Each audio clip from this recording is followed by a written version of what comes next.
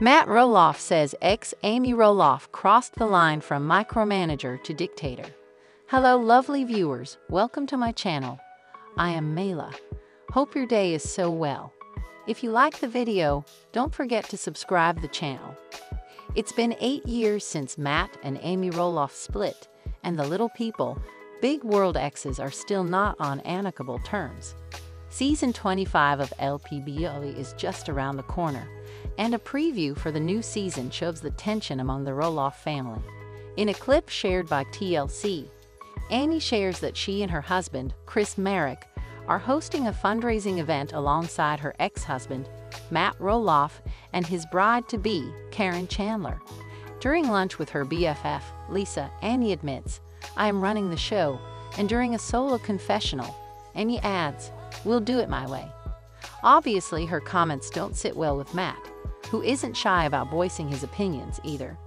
"Amy, she's crossed that line from micromanager to dictator quicker than me," Matt tells TLC's cameras during his own confessional. He continues, "Amy has not been known for being apologetic, as he's seated next to his ex-wife during a joint confessional."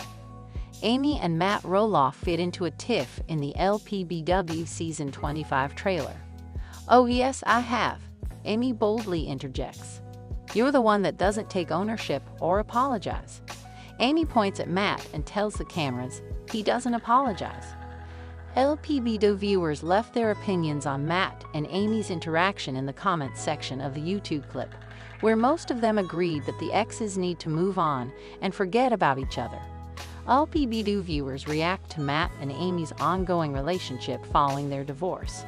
One commenter said that Matt calling someone else a dictator is beyond ironic, hinting that he's, in fact, the dictator, not Amy. "Honestly, Matt gets so overpowering and nasty," wrote another LPBW fan who defended Amy. "Amy can't help but get mean." They added, "They both need to live separate lives," voiced another YouTube commenter who placed a lot of the blame on Amy.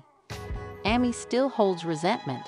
They continued, "She should have worked on self-healing before considering a relationship, let alone marriage." Move forward. Matt and Amy have since moved on following their 2016 divorce. While Amy is married to Chris, Matt is currently engaged to Karen. Despite Matt and Amy's messy divorce, the foursome still hangs out together, leading some LPBW fans to believe it's all staged for the cameras.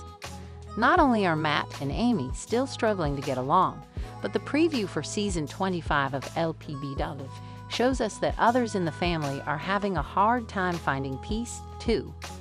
More Roloff family drama unfolds this season on LPBU. When Matt and Amy's son, Zach, is asked how he feels about Matt and Karen's engagement, he has trouble looking at the camera and changes the subject. "I didn't reply. I don't want to talk about it," he admits. In another scene, Matt admits that he and Karen don't see Zach and his wife, Tori, that often anymore. Matt believes that Zach and Tori must have made some kind of pact not to visit Roloff Farms any longer. Karen expresses in another segment that she's not used to being cut off, and Chris reveals they don't come over anymore.